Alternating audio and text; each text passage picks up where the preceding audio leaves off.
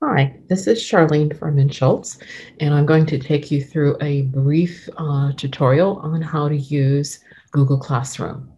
Let me share my screen with you and take you into the classroom. So, as you may know at this point, in order to use Google Classroom, you must have a Gmail account.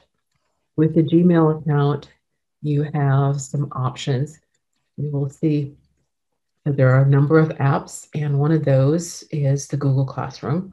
When you click on that, you will get, through the links that I send you, access to the classrooms for this class. So when I click up here on the main menu, I have the list of classes.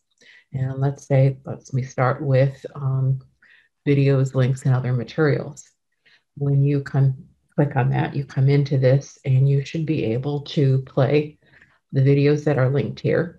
So let me just go ahead and do this as an example. So I've created a link here for the last class from the last session. I'm going to go ahead and copy, Control C, that passcode. When I click on this, it will take me to Zoom, ask me for that passcode, and it'll allow me to access the recording.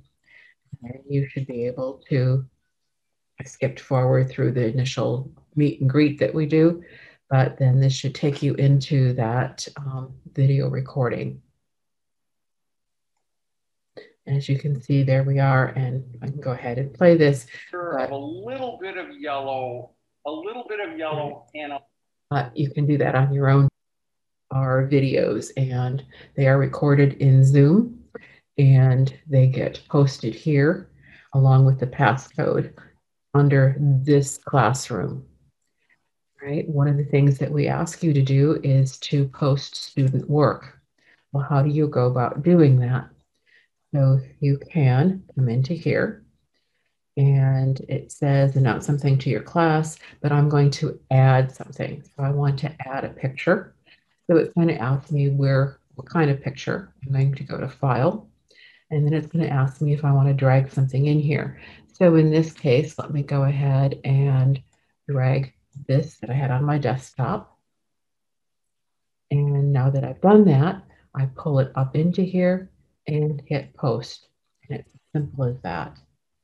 Once it's here, you can actually go back in, click on the three buttons. You can edit, you can delete, you can do some other things with it. So that's a very short tutorial on how to use Google Classroom.